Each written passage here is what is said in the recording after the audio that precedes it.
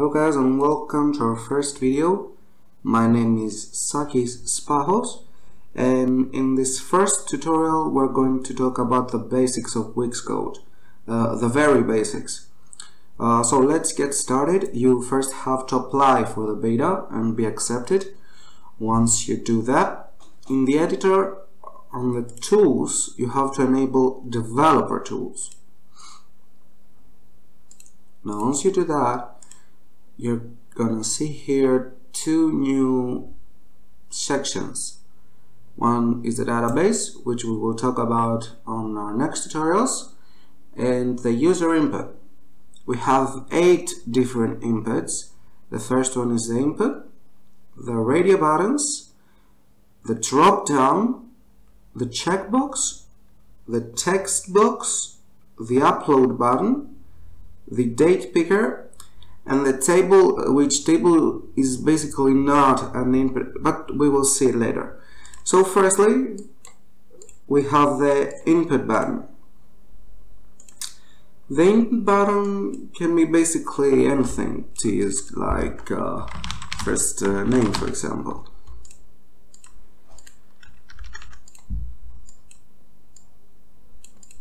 And another one for last name. Now this is for form example, so you can see exactly where they are used. So they are used basically for small inputs like name and stuff. In the settings panel, we can just have nothing or select what we're going to want to display here. We can of course do the same here. Now we can select if we want to be required when we have a button to submit the form. If this checkbox is selected, if it's required, the form will not be submitted if this field is not filled. If it's not selected, it will not matter. Now read only, we will see why it's for later when we will use Wix Code. Limit length is how many characters you want a field, the maximum characters to have. For example, here we will put 10, and we will see that I will not be able to put more than 10 characters.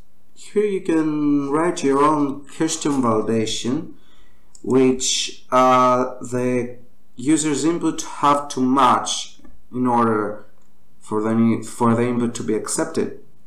We will see more of that later. Our next input is radio buttons. Radio buttons can be used for something like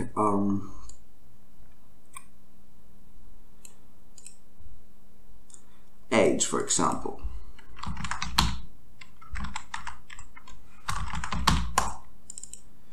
Here we see the radio buttons fields, the options.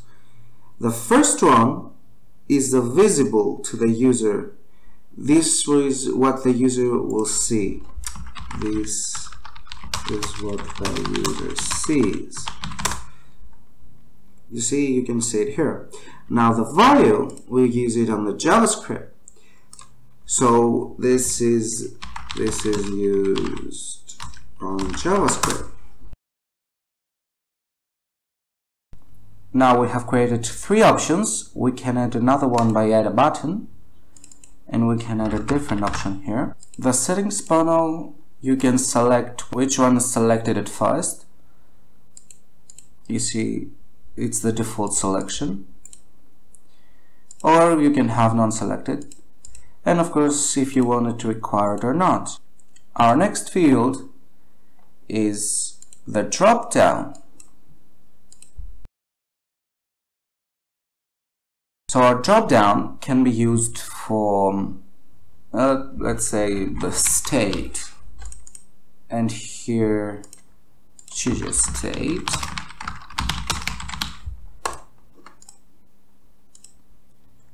In the manage items, it's much like the radio buttons.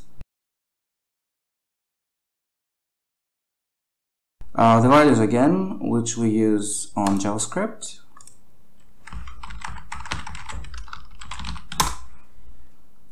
In a normal example, we would use something like state 1 actually, same as the label. Do remember, don't use capitals because you will have problems on code, but we will talk all about that later once we get to the code. Another field, our checkbox. Now on the checkbox you will see that it's basically a grouped element with text. The text is a simple text, it's nothing special. The special one is the checkbox here. So do remember, it's different. This is a group, but this is the element. Okay. Set value, we will see here if you want it to be required or not. And the value, again, is the value we will use on JavaScript code. We will use it, for example, I agree on the TOS terms of service. Our next field is text box. Now text box is much like, actually the very same with with this field, the user input, but it's for much larger inputs here. So for example, add comments or add details or order details, for example.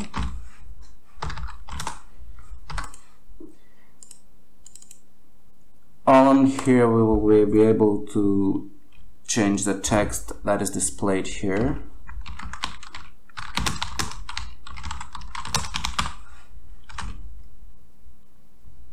So here is the text that we change. Okay, again, limit length, how many characters you want the user to be able to input. We can just add 10 or something if you want to limit the length or disable it. If we want it to be required. Next field is an upload button. Now you can set it to be document or image. Here you can change the text button, and the placeholder is what it shows here. So text 1 here, as you see.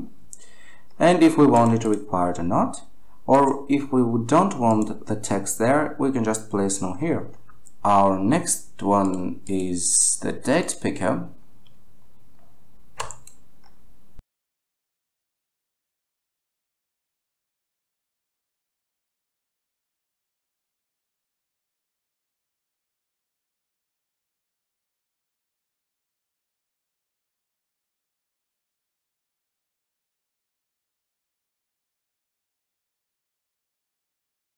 Let's leave those here for a moment. And the last one is the table.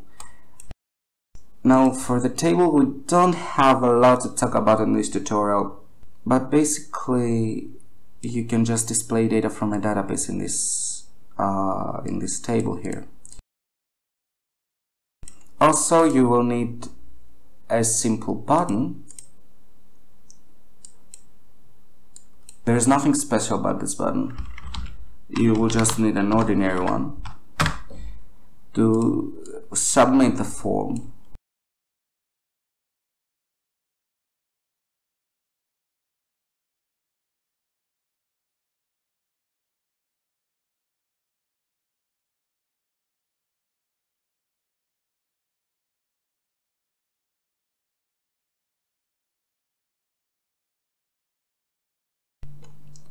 So this is our final form.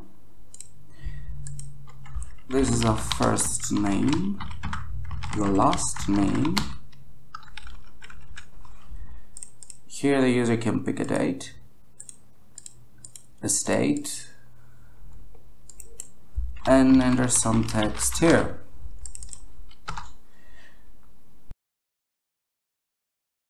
Now of course you can edit how each of the fields look by clicking on the design and customize design.